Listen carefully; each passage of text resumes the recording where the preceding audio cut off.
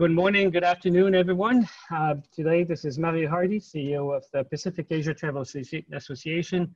And today I will be speaking to Margaret Heffernan, who's actually a leading author, mentor, former CEO of 5 media tech companies. And it's a great pleasure to have you with us today. Well, it's a pleasure to be here and to have the opportunity for this conversation. Thank you very much. I'd like to actually start with a quote that I read on a review about your latest book, which is actually Uncharted, which I actually find absolutely fascinating. And the quote says, "Ranging freely through history and from business to science, government to friendships, this refreshing book challenges us to mine our own creativity and humanity for the capacity to create the future we want and can believe in." That sounds like me. It is. And then so one of the other quote that I actually really like, and I can personally relate to it, is over the last 100 years at least, we've very much fallen in love with the idea that human life is predictable. Whether it's economic models or big data or artificial intelligence, if we just have enough data, we can know everything. That was one of the founding ideas of a lot of the Silicon Valley companies. Myself and many people of my age have all been trained to think in a linear fashion. We think of the future as an extension of the past. But certainly the last couple of weeks' events have actually challenged that thinking much more than we've ever had before. So I'd like you just to maybe expand on this a little bit. And what were you thinking when you actually started this book? Well, I was thinking primarily that we seem to be surrounded by predictions. Predictions, this is going to be the year of virtual reality. This is going to be the year of driverless cars. This is going to be the year that, all job hiring goes online. I mean, it kind of goes on and on. They're pretty much the same. And there are also, of course, a lot of predictions about, how many jobs will automation replace? What kinds of jobs will there be in the future? And the more I looked into all of these things, the more I recognized a couple of characteristics. The first was that, generally speaking, a large number of these so-called forecasts were coming from individuals or companies that had a deeply vested interest in the forecast. In other words, they were forecasting the stuff that they wanted to see. And which explained to me, I guess, why some of them were very repetitive. So the virtual reality forecast, I think, is almost seasonal. It's like every autumn, yet again, we have the forecast that now finally the moment virtual reality is going to come into its own. And it just struck me, actually, these are not forecasts. These are just marketing announcements. They don't have any real grounding in research and analysis. They're just being put out to pump up a product. And I also started to see some other things going on. So, for example, the very notorious, I guess, or certainly famous forecast that 47% of jobs will be given over to automation by the year 2035 struck me on the face of it as being absurd. For one thing, looking at something which was then nearly 20 years out and coming up with a number that was so very precise struck me as completely implausible. And then I downloaded the original paper where, to their credit, the authors say in the first paragraph that they're trialing a new model. In other words, they really don't know if this is true or not. But of course, most people didn't download the original paper, and so they just looked at that and either thought, fantastic, automation is just about to take over the world, and if you're in an automation business, that's fantastic. Lots of other people who had jobs that were going to be displaced by automation were absolutely terrified. And actually what the whole thing was primarily doing was, and much better forecast at doing, was raising the profile of the academics who were proposing this new model. So I started digging into the history of forecasting and, you know, to be brief, discovered that it's always suffered from a couple of issues. You know, the forecasting industry really took off at the end of the 19th century, which is when it became a real hardcore business. And it has always suffered from the fact that forecasters have agendas. That is, there are things they want to see and things they don't want to see. They always suffer from a problem that the data that they're working from is extremely partial, because you can't collect all the data in the known universe. You have to make selections, and those selections are about what you think are important. So there is a highly subjective element to these things. And the other difficulty is that because it's a business, there is a great tendency to say what will please the client or please the audience. So what this means is that many of these forecasts have to be taken with a pinch, if not a bucket of salt, which is they are opinions masquerading as data. But actually, I'm thinking of, well, the current situation we're in at the moment, or at least for the last couple of weeks, or actually 2 months already, with COVID-19.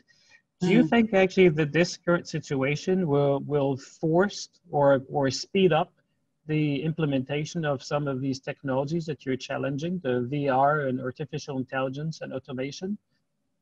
Or will it have no impact at all? I have absolutely no idea. I mean, the truth is that we are in unprecedented times, in the sense that every epidemic is unique. So people who work in the field of epidemics have what is a kind of in joke for them, I guess, which is, if you've seen one pandemic, well, then you've seen one pandemic, right? So there is no history to go by, and there is no model. Every epidemic is its own event. There is no general profile of epidemics. And so while it's generally true that epidemics in the past have tended to accelerate pre-existing trends, it clearly doesn't accelerate all pre-existing trends, because then you just have the normal world on speed. So which trends it will accelerate and which it won't seems to me to be pretty fundamentally unknowable. So for example, you know, the argument that says, well, this is going to be a whole kind of new tourism because everybody's just going to go on virtual vacations. I can see that if you make virtual reality software or hardware, that's a very appealing prediction. But it seems to me utterly implausible that people are going to want forever to stay at home, to imagine eating local food from places around the world, but not actually to eat it, to imagine meeting people that are actually programmed and not actual people, to imagine having a spontaneous conversation, which is actually pre-programmed. I mean, all of this strikes me as absurd. So I think that in crises of the kind that we're living through, there is so much uncertainty, which is so uncomfortable, that it makes people really hungry, hungrier than ever, for forecasts which appear to provide some certainty. But I would suggest that for the most part, there is very, very little certainty in this circumstance. And we do better thinking if we acknowledge that. Yeah, I certainly hope that this prediction or forecast that people will go totally VR and not travel isn't one of them, because otherwise we have no tourism industry anymore.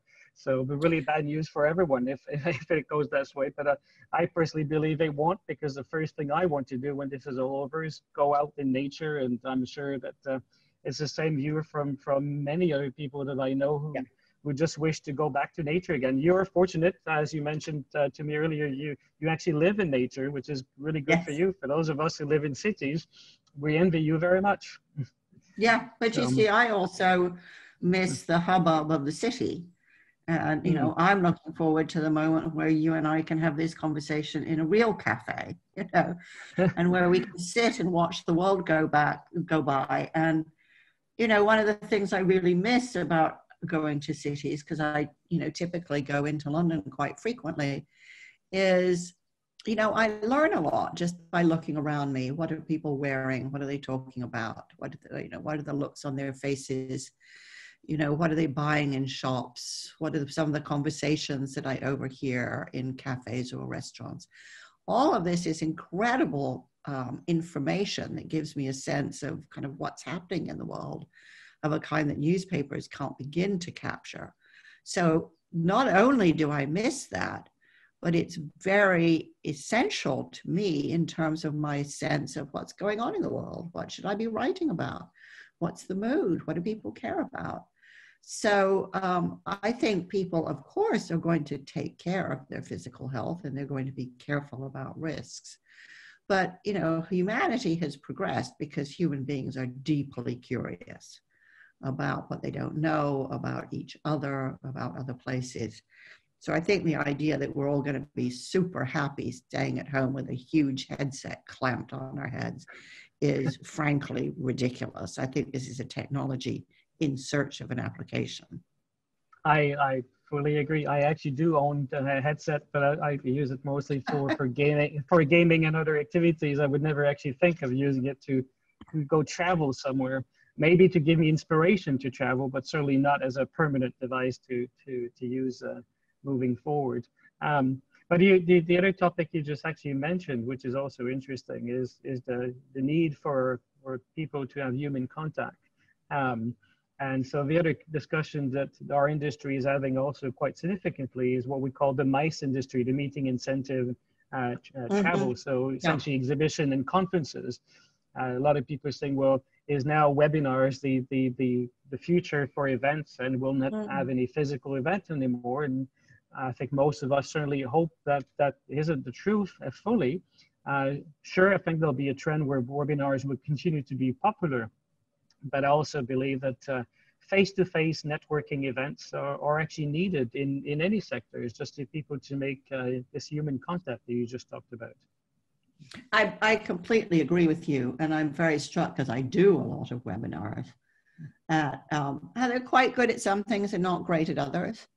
I mean, as a speaker, it's very frustrating getting no feedback. I mean, sure, I can read the chat saying, you know, this is wonderful or this is terrible. But, you know, it's very difficult in the moment to get a sense of, are people really interested in this? Or should I linger on this subject a bit longer? Because you don't know, should I move on to something else? Yeah, you can't see their faces. You can't see their faces. You can't see, are they bored to tears or are they interested? You can't tell if they're, you know, wildly amused or angry. So it's a very difficult context in which to try to do a really good job. I think also that I'm very struck because of having done so many lately, and how conscious people are that what they miss are the unexpected conversations, sometimes with people they know, sometimes with people they don't, which spark off ideas and, you know, make the meeting very, very much more than a downloaded conversation. And exactly. So while I think webinars have their use, I think everybody actually in doing them realizes more of what they're missing. Yeah, I mean, I find that actually very distracting too. I joined and speak in a lot of webinars as you do at the moment, and watching the comments, I actually find them distracting, especially if I'm the one actually speaking. But certainly the networking, you know, meeting that person you never expected you would meet at an event, and start building, you know, business relationship or social relationship with individuals you meet, just the odd individuals you meet that you never expected to meet before in an event. Absolutely. Challenging times. One of the other things that you've also talked about in your book is you said the world went from complicated to complex. Yeah. Could you expand on that maybe a little bit more? Yes, sure. Complicated things that are complicated are linear, they're predictable, and they're very subject to efficiency. So if I can use a metaphor, I think your industry will understand. When I go to an airport to fly somewhere, the whole process of checking in and checking my bag, it's complicated, right? There are multiple different companies that are doing baggage handling and checking in and so on, but it is pretty much the same every single person, every single day. And the more efficiently it can be done, the better. Now, once I get up into the plane and up in the air, I'm not in a complicated context anymore. I'm in a complex one, because there are all sorts of things that could happen. So, you know, there might be a goose strike on the plane. A part might fail. There might be a bug in the operating system. Because these are known to be complex, which means that there are very small things like a geese strike that could have a huge impact, crashing the plane. Because these are not predictable, you really don't know where the geese are going to go today.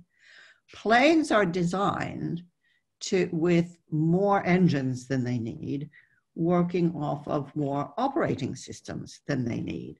Now, this is specifically inefficient in the sense that it costs more, but what it means is that if one engine fails, the plane doesn't go down.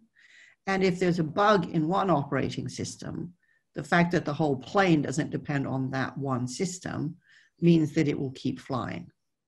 So the world, because of globalization and pervasive communications, you know, mobile technologies and the internet and so on, has proliferated complexity.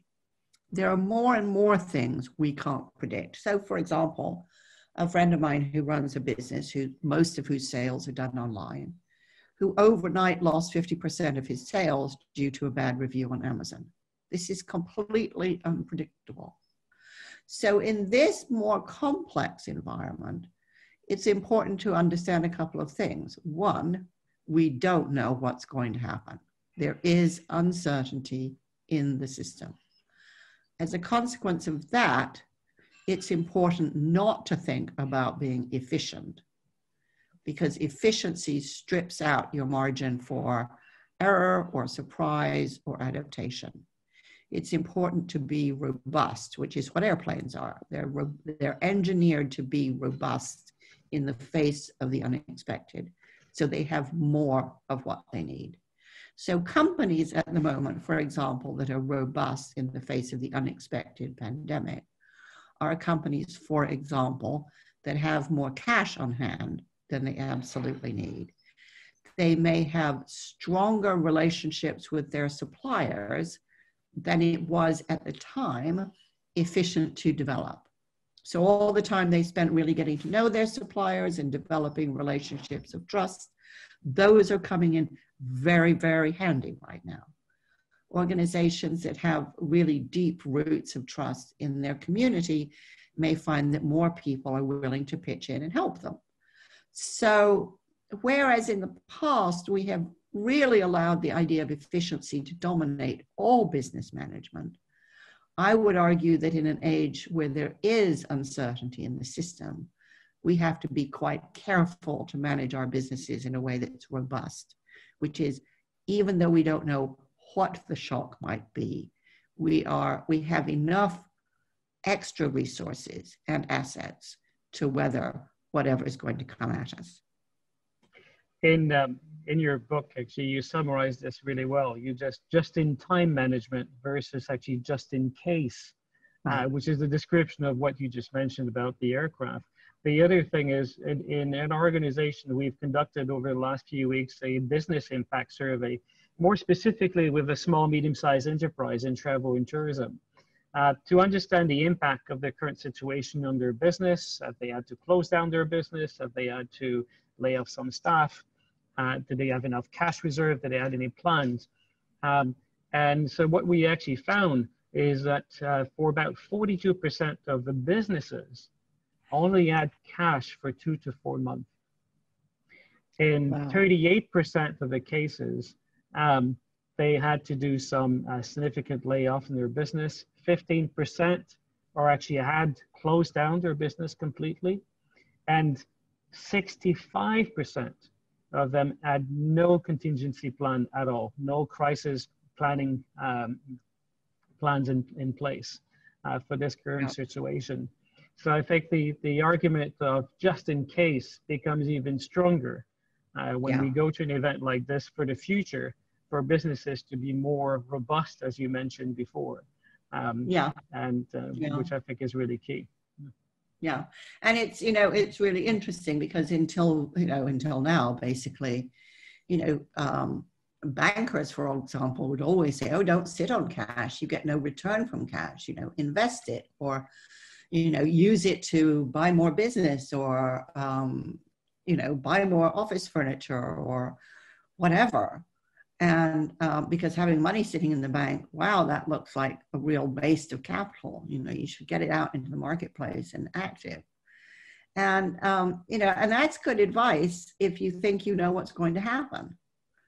But since people don't know what's going to happen, you have to make a very careful trade-off and think, okay, if something bad happened, how much cash would I need?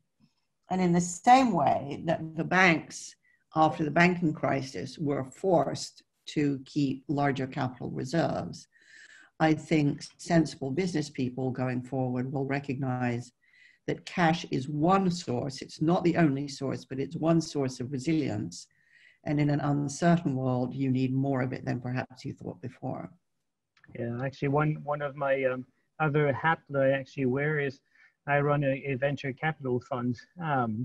So these are questions that go through our mind on a quite frequent basis about the current and future investments and how much cash we actually need to retain to support the existing businesses to continue to survive and expand, specifically in situation like this.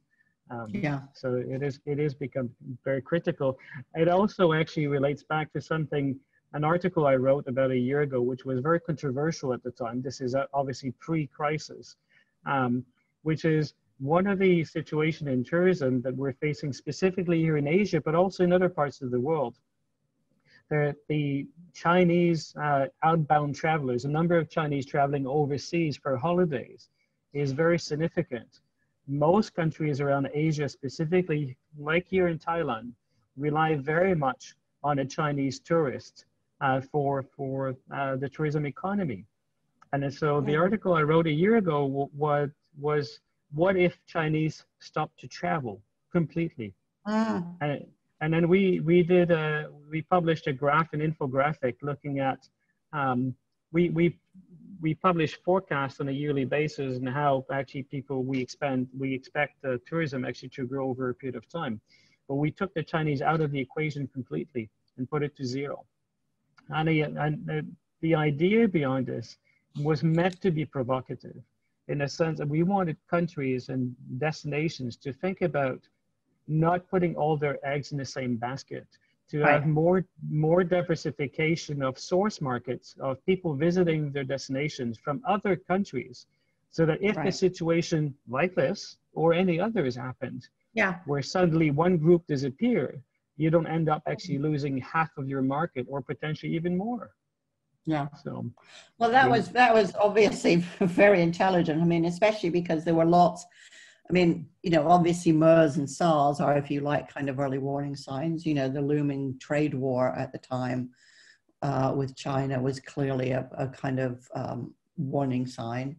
I mean, I think, my book argues at length, I think these kinds of scenarios are tremendously important to design and discuss. And I think the point of them should not be, did we get it right or not? I think the point should be to identify where are there opportunities which might be underweighted and where are there risks which might be overlooked. And, I think the process of designing scenarios for an industry or for a business or an economy, it is and should be a very creative one. It should be a process where people have to sit down and stop thinking in a linear process in a linear way, and start looking at the whole of the ecosystem in which their business or their industry exists, and what are all the many, many different dependencies.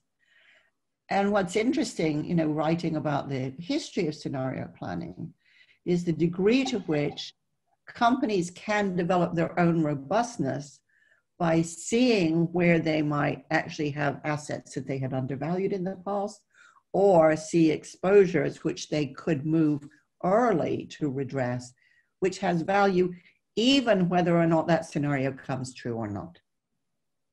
Yeah, in your actually one of your TED Talk, you've mentioned the importance of scenario planning, which obviously is very critical for any business or for any industries moving forward. This is something that actually, certainly in tourism, I've not seen too many people actually do or think about before, but now actually have to think about it. The simple fact of trying to imagine how will we travel in the next few months when borders start to open, or at least domestically within the countries and eventually internationally, before there's a vaccine. And after there's a vaccine, how will we travel will likely also be very different. There's a lot of work being done in our sector at the moment, trying to imagine the various scenarios of how this will be happening over the next couple of weeks and months. We are very keen to travel again, but there will be some safety and some health measures that will be required before we do so. So scenario planning is really critical.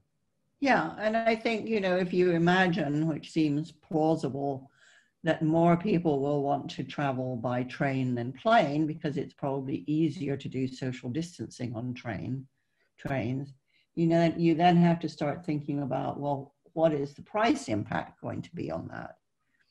And, you know, or are planes really going to allow social distancing, in which case what happens to the prices there? And what does that mean in terms of the kinds of people traveling and where they might go and what they might want and what sort of goods and services they want to for reassurance? So I think, you know, I think the key thing here is that most business planning starts and often ends in finance. And I think this is why companies are easily blindsided, because the truth is that what has an impact on a business to some degree can be reflected in numbers, but to some degree it really can't. And so you have to start thinking of a kind of holistic alternative vision for your business or your company if you're going to be able to capture both the opportunities and the risks. And I think that, you know, scenario planning historically grew out of Shell, where, you know, there was a sense that the finance department could not possibly capture some of the geopolitical risks of being in the energy business. And so started to try to find a much more discursive, creative way of thinking about the future. And while it's, you know, become quite a robust process in the energy industry, I think it's something that most companies need to do a great deal more. And there's resistance because it's difficult and because it challenges a lot of the received wisdom in a country or a company. And, but of course, challenging the received wisdom is how you can see new opportunities, and it's how you can see risk.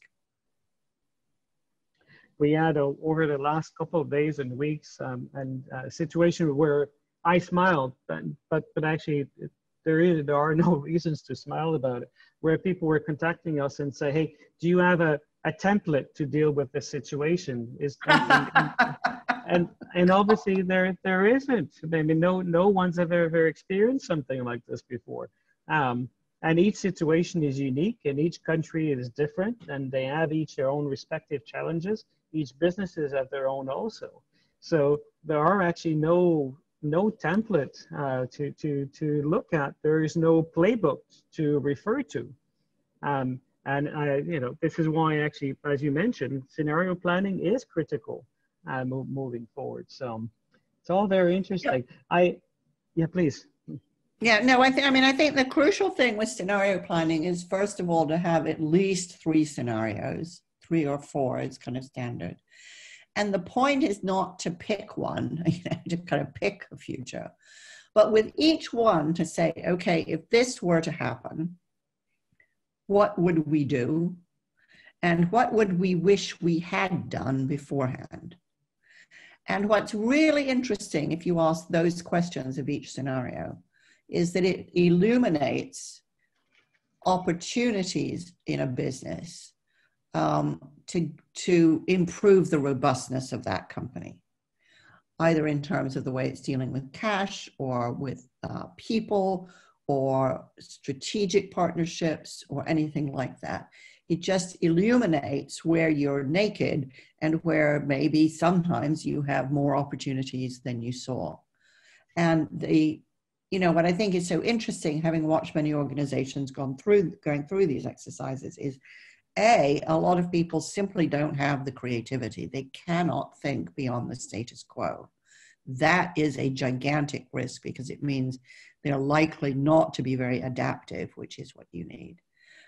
B, they tend to think that the scenario that they like is the one that's going to happen. That's just wishful thinking, right? And they have difficulty being able to accept each one in the round. But the point is that the process of doing these things makes people highly more alert to the system that they inhabit and which parts of it they have influence over, which bits of it they have control over, and which bits of it they have no influence or control at all, in which case they want to keep their eyes wide open to kind of keep in tune with what's going on. I like to actually just change topics slightly, although it is a little bit related to it. Something else that you've mentioned in a different TED Talk, which we were talking about more business management. But you made there was a story which I actually really enjoyed about productivity in the super chicken. And so I'd like for you just to share that story with the audience a bit more, because I thought it was actually really interesting. Right. So this was an experiment that was done into productivity at Purdue University in the United States. And it was done by an evolutionary biologist who worked with chickens and was very keen to understand what would make chickens more productive. So, taking his key from Darwin, he put one kind of very normal average flock of productive chickens to one side as a control group and let those chickens do whatever it is chickens do all day long for 6 generations. And then he identified the individually most productive chickens he could find and put those into another flock, what you might call a super flock of super chickens. And each generation, he selected only the most productive chickens for breeding. So after the 6 generations had passed, he went back to the lab and could compare the 2 flocks. With the average flock, what he found was that they were all doing very fine. They were healthy and plump, and they were, in fact, producing more eggs than ever. In the super flock, the situation was completely different because all but 3 had died. They'd been killed by the rest. And what he concluded, which I think is quite profound, was the productivity of the few had suppressed the productivity of the rest.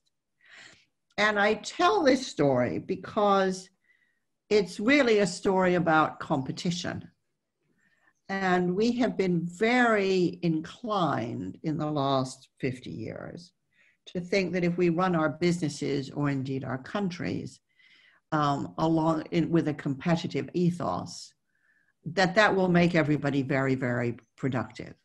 And the classic example of this in business is forced ranking, a process by which you assess everybody, you put them on a bell curve, you fire the bottom 5 or 10%, and you garland the top 5 or 10% with training and promotions and all of that stuff.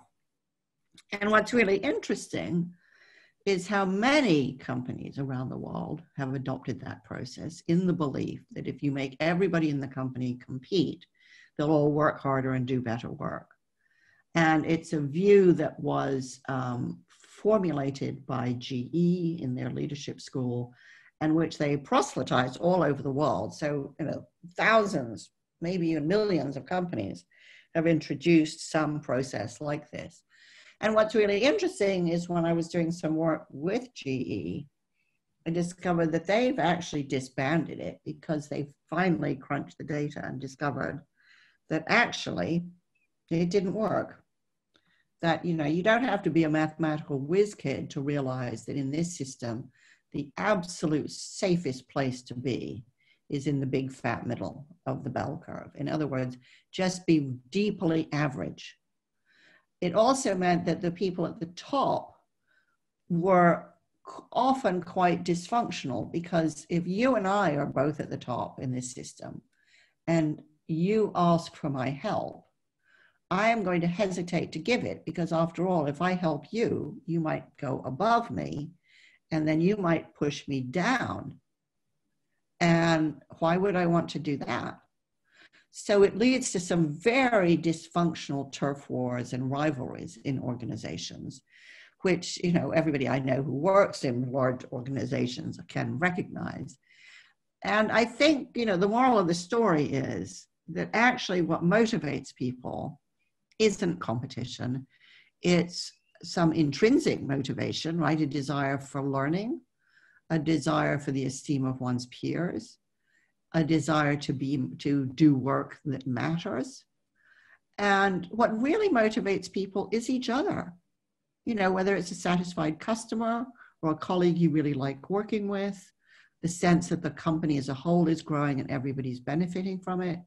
These are very profound, long-lasting motivators in a way that the fight for survival really is not. And, it's a story I wish more people would pay more attention to, because of course, in our quest for efficiency, we've gone the other way. The gig economy, make people fight for work, make people feel really lucky if they get any work, keep them on a really short string. This produces no creativity at all. It creates no loyalty at all. And it means when you're in a crisis, as we are today, you absolutely cannot count on these people, because if they can help you, really, why should they? I actually really like that you actually shared this story, because one of the things actually I've been saying to the industry since the very beginning of this crisis is that we're all in this together, that it is not a time for competition. It is a time for cooperations and coordinations where we all work and stand together, help each other to go through this crisis all together. And well, I think that's true up to a point. I think if you've treated your workforce well and you take care of them, that's true. I think the companies that, rank and yank their workforce, I think the companies that take on people and throw them out again, they can't depend on these people, going the extra mile for them. Why should they? And the truth is, sadly, that while we're all in a pandemic, it is a radically different experience for different kinds of people. I mean, I'm sitting at home, you're sitting at home, we're able to do our work. But there are many people sitting at home who can't do their work. They've been fired. They don't know if they can pay the rent. They don't know if they can afford to buy food. And boy, oh boy, do they not feel any loyalty to their employers that have just completely forgotten about them in this crisis. So I think that all of the research shows that companies that go into a crisis with high levels of trust and social capital come out with that reinforced. But the companies that go into a crisis with no loyalty, no generosity, no trust, will come out with a workforce, what's left of it, angry, embittered, and pretty keen to move on as soon as they possibly can. Yeah, I think that you're sharing a very valid point and a very, very important one, I think, for everyone who's going through this difficult times at the moment. As I mentioned before, that the tourism industry is seriously impacted by this crisis, and this is something that will last for quite some time in terms of recovery because of travel restrictions and all the other challenges that we're facing specifically. So I think your last comments will actually be noted by a lot of the businesses who are listening moving forward. There was one last quote that I thought was interesting too. You said, contribute to your community and make connections before trouble strikes. Don't exchange business cards in a crisis. Yeah. Yes, and I was just thinking as you were speaking, you know, that your industry is one that operates with so many different partnerships. And I think key to getting back on their feet for companies will be how far can they call on those partnerships with real friendship and generosity and a desire to help each other in order to accelerate getting back to work. And I think that, you know, the companies that have high trust with some of their suppliers, you know, whether they're airlines or restaurants or hotels or whatever, these are going to be relationships that hugely accelerate getting back to work. Whereas people who come knocking on your door asking for a discount that you've never talked to before, you know, my sense is they're going to come, you know, at the end of a very long queue. So the companies that have really invested in their, you know, geographical community or their industry community, I think will have an easier time of it, which is that, you know, people want to help people who have helped them. One reason I'm doing a lot of webinars isn't because I always want to do every one of them, but a lot of people in the course of my career have been really helpful to me. And when they reach out and say, can I help them connect with their clients or customers or whatever, of course I'm going to do that. You know, I may not even want to do it. It may not be very relevant to my business, but these are people who helped me. And of course I'm going to help them. And equally, when companies I don't know, you know, ask me, well, then I probably will do that if I can. But the companies that have been good to me and that, you know, where we've had really rich collaborations, they're going to come top of my list. How could they not? Very good. Last, I've got two short questions for you. Well, one might not be really short, but any last words of wisdom for people working in the tourism sector today? Well, I would say that it's a prime moment to, in a way, to help the people who have helped you. Think about who they are, you know, in your workforce, in your whole network of partnerships, and reach out to them for no other reason than that you care about them and want to make sure that they're okay. Everybody will remember the people who do that. Keep in touch with them. Make sure that, you know, that they're at least personally and physically all right. And show you care. There is, you know, it sounds very glib, but it's true. There is always the chance in a crisis to reinforce the relationships that matter to you. And there's always a chance to, you know, make them much weaker than they already were. So use the time that you have to cherish the relationships that you have, customers, suppliers, partners. And it'll make you feel better. It'll make them feel better. And it'll put everybody in a stronger position when this finally ends. One last question. Where do you and your family want to travel when this is all over? Oh, well, I just completely adore Italy. And I've been learning Italian, so it's rather heartbreaking at the moment. I'm continuing my lessons, but I don't know when I'll get there. And so it feels, you know, it's hard sometimes to keep your motivation up to learn a language when you don't know if when you'll get there. But I'm trying to keep myself focused on the idea that, well, at least when I get there, my Italian will be better. Excellent. Well, grazie mille. Margaret, it's been an absolute pleasure to speak to you today. It's a great honor. And thank you so much for dedicating some of your time to us this afternoon and for sharing your insights with our tourism industry. again, Well, big thank it's you. my pleasure. And I really, really wish all of you and your colleagues well. You know, we need you, we want you, we will be back. And, you know, in the meantime, we just all have to have a lot of courage and patience. So ladies and gentlemen, this was Margaret Heffernan. Again, thank you very much. Stay safe so we can all travel again soon. Thank you.